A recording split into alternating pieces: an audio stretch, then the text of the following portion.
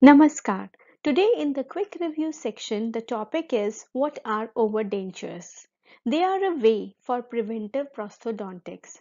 As a clinician, our main aim should be prevention, preservation of the remaining natural teeth, and also the prevention of the residual alveolar bone loss after the teeth are extracted. So let's start. What is our most common treatment plan when we see a few remaining teeth in the oral cavity?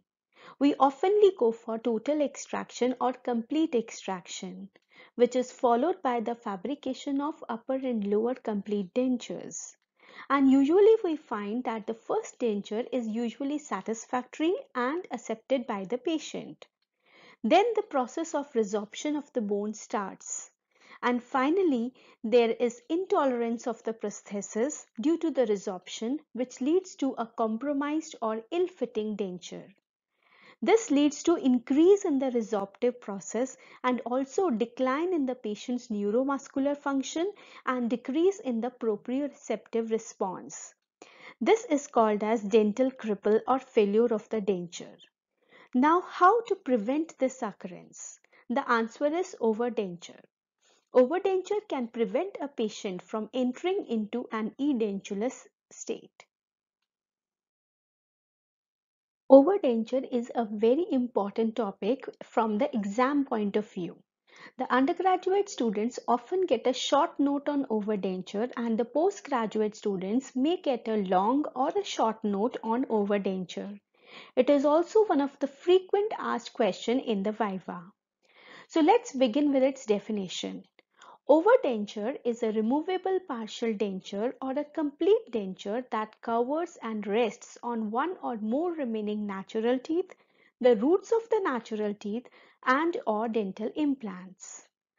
Now, this overdenture is also called as overlay denture, onlay denture, telescopic denture, hybrid denture, or biological denture. Now, how the overdenture they pave the way for preventive prosthodontics. First is they preserve the remaining natural teeth. So this leads to more support, withstand more occlusal load, that too in the axial direction. Retention is also improved. Second is preserving the alveolar bone. It decreases the rate of the resorption. So the alveolar bone will exist as a support for the teeth. And third is preserving the proprioception. Retaining the proprioception, it increases in the patient's manipulative skills in handling the denture. Indications where we have to give these dentures. First, when the patient is with few natural remaining teeth, when we cannot plan a fixed prosthesis or a removable partial denture, when there is poor prognosis for routine complete denture, or congenital or acquired intraoral defects such as cleft palate, microdontia, oligodontia, mandibular arch where the loss of the bone is more rapid, or when the completely maxillary edentulous arch is present opposing the partially edentulous mandibular arch or an intact mandibular dentation, then also we have to plan a overdenture. Contraindications where we cannot plan an overdenture. First is when the high caries index is present. It will lead to failure of the abutment soon. Second, poor oral hygiene and compromised periodontal tissue, especially around the abutment. That will also lead to failure of the abutment. Third is poor prognosis of the abutment. Very important to forecast the prognosis of the abutment we are using. Reduced inter-arch space, when there is no space for placing the artificial teeth. Undercuts, that will hinder in the path of insertion and removal of the prosthesis. Advantages of an overdenture. The main advantage is preservation of the alveolar bone. It is one of the commonly asked MCQs that the main advantage is preservation of the alveolar bone. So not only the alveolar bone supporting the teeth, but the alveolar bone adjacent to the teeth is also preserved. Second is the proprioceptive response. It is preserved because of the existence of the periodontal membrane under the overdenture. Third is improved support and retention. As compared to the conventional denture, they are more stable and this improves the patient comfort. Then retention. Retention can be enhanced with the attachment devices also. Easy convertibility. When all the teeth are lost, they can be easily relined or rebased and converted into conventional complete dentures. Then comes the patient acceptance. There is a striking improvement in the function and aesthetics of the patient. There is a emotional uplifting because the patient always feels that I have my own teeth. Drawbacks or the disadvantages of an overdenture. The most common problem come across is the carious breakdown of the abutment teeth. So the solution to this problem is a good home care guided to the patient, frequent recall and fluoride gel applications. Second is the limited interocclusal space. It doesn't allow to place the artificial teeth. So we can go for shorter copings followed by the grinding of the teeth. Third is bulkier than the conventional denture. Managing the undercuts and the interridge space, these dentures result in over-contoured as compared to the conventional dentures. Then last is the bony undercuts which are adjacent to the retained teeth. This interferes in the path of insertion and removal of the prosthesis. We can manage them either by the blockouts of these undercuts or we can shorten the flanges. Abutment selection. A few factors which influence the selection of abutment teeth are: first and the most important is the periodontal status.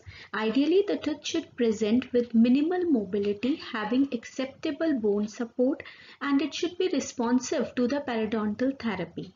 Second is the caries activity. The abutment should not have a high caries index. Third is the potential for endodontic treatment. The tooth should be responsive to the endodontic treatment. There should be no calcified canals or periapical pathologies that can lead to the failure. And last is the positional consideration, the abutment location. So let's understand the abutment location in detail. Location and distribution of the abutment for the overdenture. A very important topic, especially the MCQs are framed from this topic. So there is first is that the preference for interior teeth over the posterior teeth for the overdenture. The second is that two teeth in each quadrant. It presents an ideal situation in which the stress is distributed over a rectangular area. Third is the tripod. The tripod is the next most favorable form for support and the stability.